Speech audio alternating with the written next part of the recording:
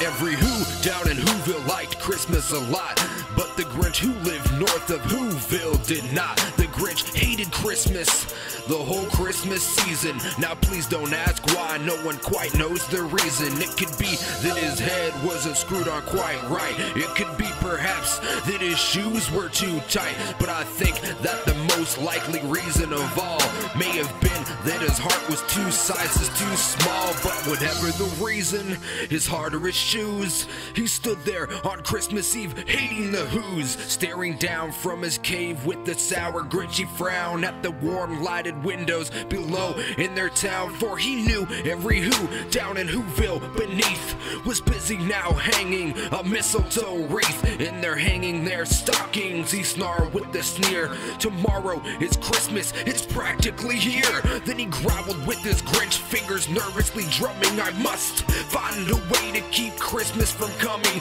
For tomorrow he knew all the Who girls and boys would wake up bright and early. They'd rush for their toys, and then the noise, oh the noise, noise. That's one thing he hated, the noise. Then the Who's young and old would sit down to a feast, and they'd feast, and they'd feast, and they'd feast. They would start on Who pudding and rare Who roast beef, which was something the Grinch couldn't stand in the least. And then they'd do something he liked least of all. Every Who down in Whoville, the tall and the small, would stand close together with the Christmas bells ringing. They'd stand hand in hand, and the Who's would start singing. They'd sing, and they'd sing, and they'd sing. And the more the Grinch thought of the Who Christmas thing, the more the Grinch thought, I must stop this whole thing. Why for 53 years I put up with it now, I must stop Christmas from coming about how. Then he got an idea, an awful idea.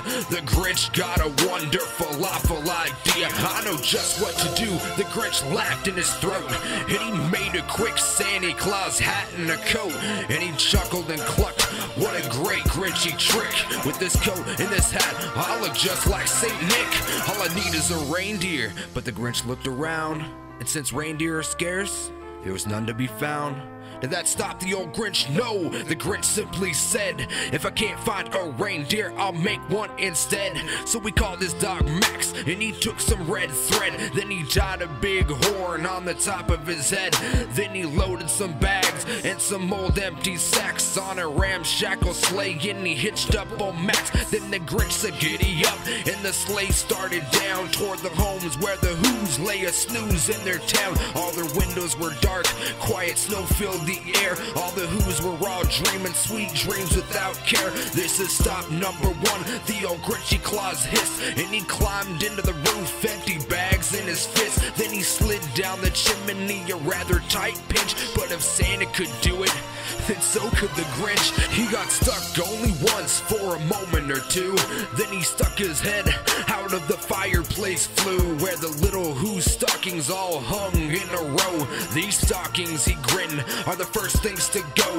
Then he slithered and slunk with a smile most unpleasant around the whole room, and he took every present: pop guns, bicycles, roller skates, drums, checkerboards, tricycles, popcorn and plugs, and he stuffed them in the bags. Then the Grinch very nimbly stuffed all the bags one by one up the chimney. Then he slunk in the icebox. He took the Who's feast, he took the Who pudding, he took the roast beef, and he cleaned out that icebox as quick as a flash. Why, that Grinch even took their last can of Who hash. Then he stuffed all the food up the chimney with glee, and now grinned the Grinch, I will stuff up the tree. And the Grinch grabbed the tree, and he started to shove, but when he heard a small sound like the coo of a dove, he turned around fast, and he saw a small Who with Cindy Lou Who was not more than 2. The Grinch had been caught by this little Who daughter, who got out of bed for a cup of cold water. She stared at the Grinch and said, Santa Claus, why?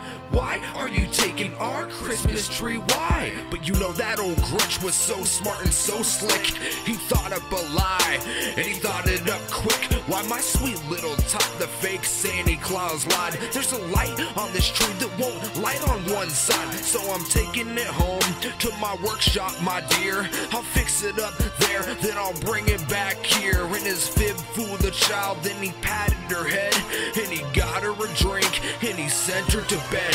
And when Cindy Lou Who went to bed with her cup, he went to the chimney and stuffed the tree up. Then the last thing he took was the log for their fire. Then he went up the chimney himself, that old liar. And the one speck of food that he left in the house was a crumb that was even too small for a mouse. Then he did the same thing to the other Who's houses, leaving crumbs much too small for the other Who's mouses. It was dawn, all the Who's still abed, all the Who's still a snooze. When he packed up his sled, packed it up with their presents, the ribbons, the wrappings, the tags and the tinsel, the trimmings, the trappings. 3,000 feet up the side of Mount Crumpet, he rode to the very tip top to dump it. Poo-poo to the Who's, he was Grinchishly humming. They're finding out now that no Christmas is coming. They're just waking up, I know just what they'll do. Their mouths will hang open a minute or two. Then all the Who's down in Whoville will all cry boo-hoo, boo-hoo. That's a noise, grinned the Grinch, that I simply must hear. So he paused and the Grinch put a hand to his ear, and he did hear a sound rising over the snow. It started in low, then it started to grow, but the sound wasn't sad. Why? This sound sounded merry. It couldn't be so, but it was merry, very. He stared down at Whoville, the Grinch popped his eyes. Then he shook, what he saw was a shocking surprise. Every Who down in Whoville, the tall and the small, was singing without any presents at all. He hadn't stopped Christmas from coming, nope, it came somehow or another. It came just the same. And the Grinch with his Grinch feet ice cold in the snow stood puzzling and puzzling, how could it be so? It came without ribbons, it came without tags, it came without packages, boxes or bags. And he puzzled 3 hours till his puzzler was sore. Then the Grinch thought of something he hadn't before. Maybe Christmas, he thought, doesn't come from a store. Maybe Christmas perhaps means a little bit more. And what happened then? Well, in Whoville they say that the Grinch's small heart grew 3 sizes that day. And the minute his heart didn't feel quite so tight, he whizzed with his load through the bright morning light.